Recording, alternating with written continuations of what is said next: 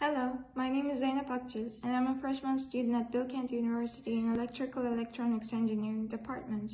In this video, I will be presenting my Phys102 lab project. As a short info, a capacitor consists of two conductor plates with some distance covered with an isolator between them, and they are widely used in electronics industry due to their electrical charge and energy storage abilities. There are several types of capacitors. In this video, I will use a parallel plate capacitor. Before moving on to the experiment, I would like to talk about the procedure of my experiment. It consists of two subparts. In part A, I investigated the effect of distance between parallel plates on the capacitance of parallel plate capacitor. I increased the distance from 1 cm to 5 cm, recorded and compared the data. And in part B, I investigated the effect of dielectric material put between parallel plates.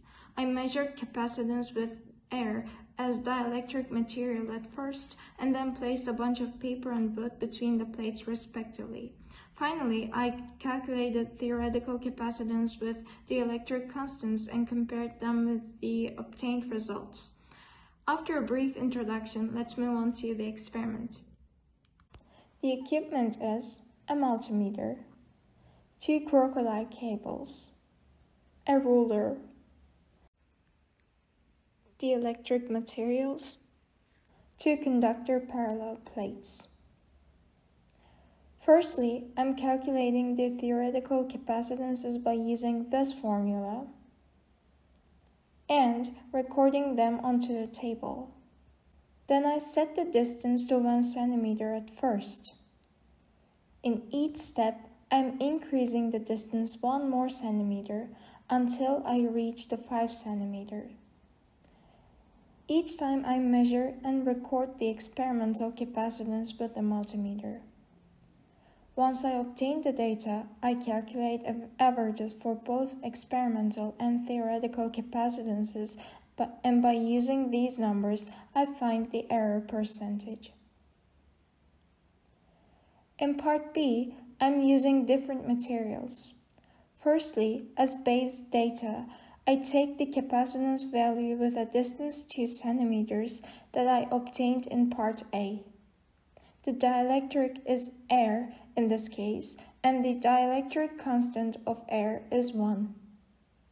In the second case, I put a bunch of paper between the plates. The distance is 1.5 cm, and the dielectric constant of paper is 3.6. I'm calculating the theoretical capacitance and measuring the experimental capacitance with the multimeter and recording them onto a table.